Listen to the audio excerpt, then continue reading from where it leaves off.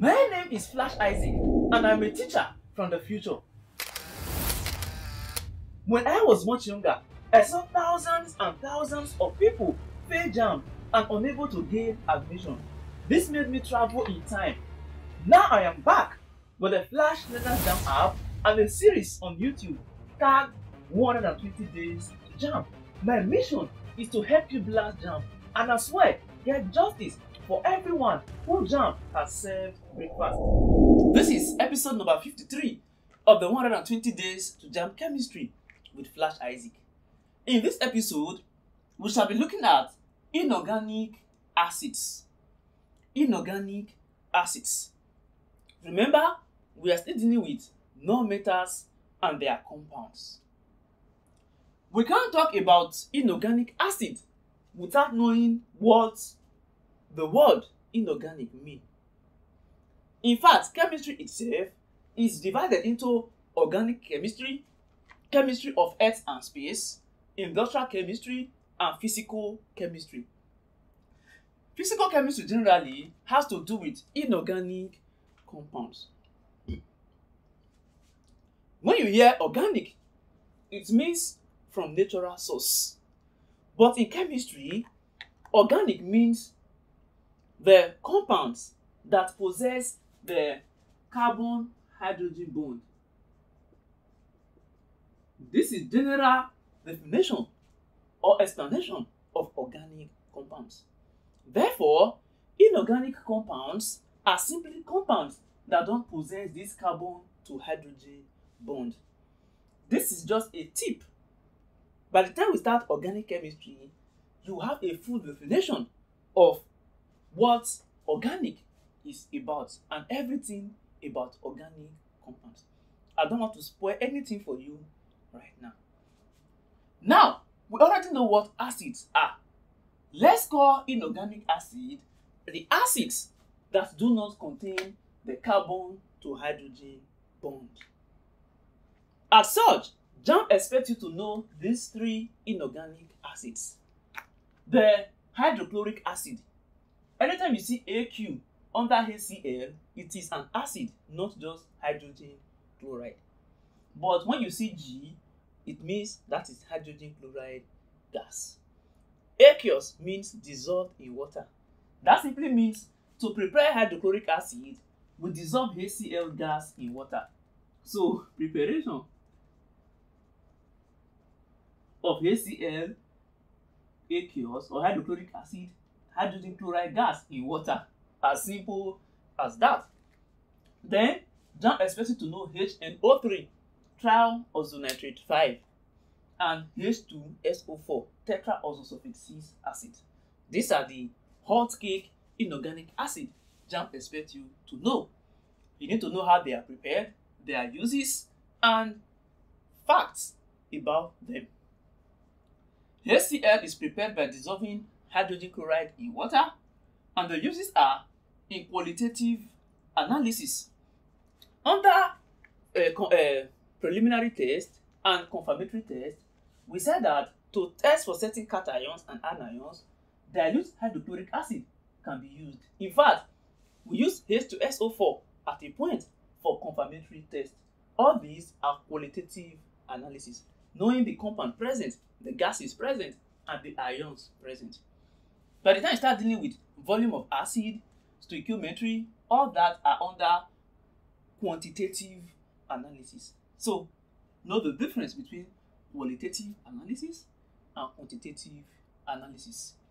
HCl is used in pickling, that is, removing rust from metals. Hydrochloric acid is used in making dyes, textiles, glues, and gelatin. How about HNO3? HNO3 or triazonitrate 5 acid is also referred to as aqua fortis. What is aqua fortis and why is it referred to as aqua fortis? This is because it looks like water. Yes, HNO3.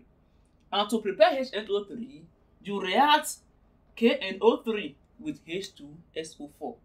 That is potassium triazonitrate 5 reacting with tetraoxosulfate 6. One of the products is HNO3. HNO3, or sodium triazonitrate 5 with H2SO4, you get HNO3.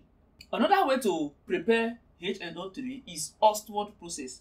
This is industrial preparation of triazonitrate 5 acid, Ostwald process. And the uses are making of aqua regia. Aqua regia are solvents for dissolving golds and platinum. The solvent for dissolving gold and platinum are simply, or is referred to as aqua regia. Then it is used in fertilizers, explosive, and dyes. Things you should know about HNO3 is that it is a strong oxidizing agent. And we know that when acid reacts with metals, hydrogen gas will be liberated. However, dilute HNO3 does not liberate hydrogen from metals. You may be asked, which of the following acid does not liberate hydrogen from metals? It is simply dilute HNO3. Why? It does not mean dilute HNO3 is not powerful enough. It is simply because the hydrogen that is produced in the process will immediately be oxidized to water. So it doesn't give space for the hydrogen gas to even exist. Besides that, dilute HNO3 has all other properties of acid. And when it reacts with copper, it forms NO and NO2. H2SO4. H2SO4 is prepared via contact process in the industry, and it is prepared via lead chamber process. Lead chamber process is similar to contact process, just that in lead chamber process, nitrogen 4 oxide NO2 is used as catalyst, while in contact process, vanadium oxide is used as catalyst. Contact process will give you 98% H2SO4, but if you need just 65% H2SO4, the best method for you is the lead chamber method.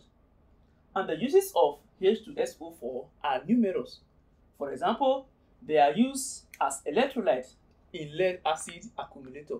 Your car batteries use H2SO4 as electrolytes. And what are electrolytes? They are compounds that dissolve when they are in molten state or when they are in solution. The ions present in H2SO4, we have the hydrogen ion, SO4 ion. They are used as drying agents. Drying is simply the removal of water molecules from a substance, and we looked at drying agents in one of the episodes. H2SO4 can be used as dehydrating agent. Dehydration is different from drying. Drying is just the removal of water molecules. Meanwhile, dehydration is the removal of the elements of water, either the hydrogen ion or hydroxy ion in water. If you remove all these ones, you are dehydrating. And dehydration alters the structure of compound or of substances. H2SO4 can be used to remove rust, to manufacture dyes, paint, detergents, drugs, and explosives. Concentrated H2SO4 is hygroscopic. The properties of salts are efflorescence, deliquescence, and hygroscopy.